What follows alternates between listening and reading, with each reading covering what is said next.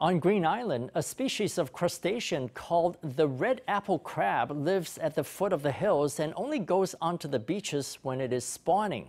However, due to their small size, these nocturnal crabs often get run over by vehicles when they cross the street. Conservationists have rallied both local residents and tourists to form crab protection squads to prevent these terrestrial crabs from becoming roadkill.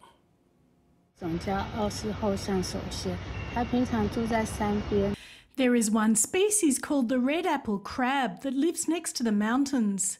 It only goes into the ocean to spawn from June to around September the 26th to 29th on the lunar calendar.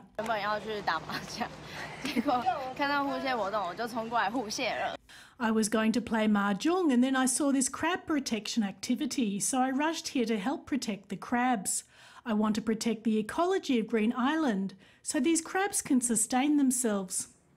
The crab spawning season just happens to be Green Island's high season for tourists, which is from June to October. Conservationists on the island have been endeavoring to protect the crabs for 10 years now.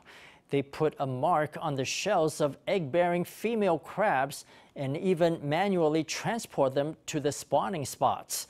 Every year during the crab spawning season, both tourists and the island's residents come together to participate in activities that help mother crabs return to the beach to spawn.